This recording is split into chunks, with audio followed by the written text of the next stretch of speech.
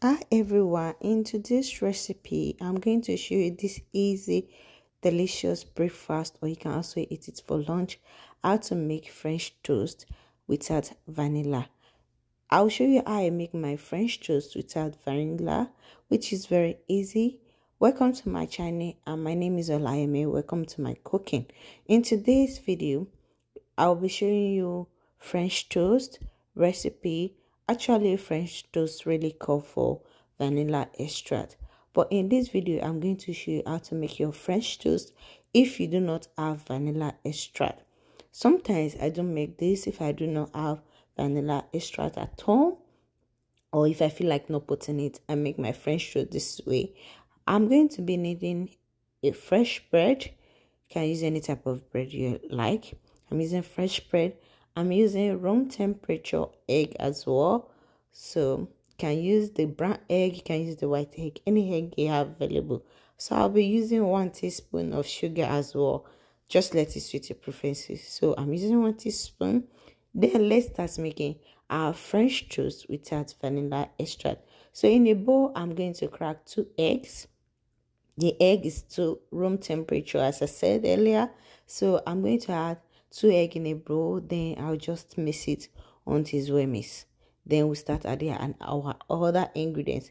If you are new to my channel, you've not subscribed to my channel, please encourage us by subscribing to our channel, and to get more notification of my new videos, please subscribe and hit the bell icon. So after mixing it, I'm going to go ahead and add my sugar. I already said I'm using 1 teaspoon of sugar. You can increase it to 2. So I'm going to go ahead and add half cup of milk. Since I'm not making too much French toast, I'm just making it for breakfast for my kids. So I just add half cup of milk. I'm using low fat milk. So you can use almond milk, you can use coconut milk, you can use any milk you have available. So I'm going to go ahead and add 1/4 teaspoon of cinnamon. So you can use that in replacement of your vanilla extract. You can use nutmeg. It's also going to give you an extra flavor into your French toast, so it makes it taste really good. So I normally do this sometimes. So I'm going to go ahead and combine everything until it's well mixed and properly mixed and combined. So everything about French toast is to soak a bread in a mixed egg. So this is the most important ingredients you need. You need egg, milk, sugar.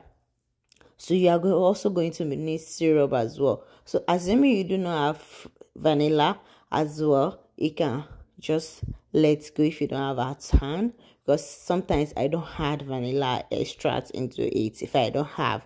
So that's why I say if you do not have, you can make your French toast without vanilla extract. So I'm going to go ahead and dip my bread into my egg. I'm going to soak my bread into my egg. So we'll go straight to the pan and start making our French toast. You just need to let your bread soak in your egg. So I'm going to add some butter in a pan at this period, just to rub my pan so my bread will not stick to the pan. You can decide not to add butter if you don't like too much oil, you want to skip the butter. You can use the plain non-stick pan. You just need non-stick pan to make your French toast. So I'll just allow this to heat a little bit. Then I'll go ahead and add my bread. So when you are toasting your French toast, you need to reduce the flame. You don't need too much flame to make your French toast. So it will be well toast and it will not get burned. So when you are toasting your French toast, please just reduce the flame. You can see the heat is not too much. So I'll allow this to toast on one side for 3 to 4 minutes in both sides.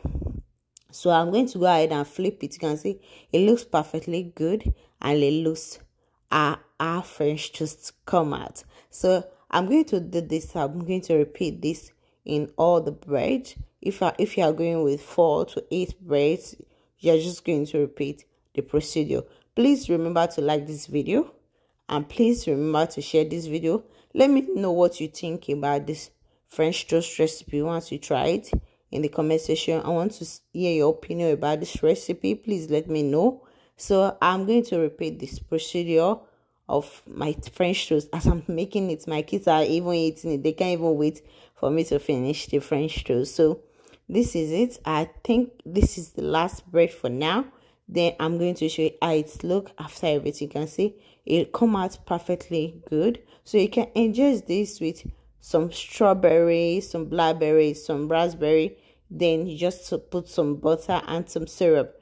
It really tastes good when you add some syrup, warm syrup, or you add some honey. It tastes really good with honey. So I'm going to go ahead and add my butter to enjoy my French toast without vanilla extract. You can go ahead and add some syrup to enjoy it. Thanks so much for watching my French toast without vanilla extract. Hope to see you on my next video. Please feel free to subscribe to my channel. Hope to see you all next time and be safe.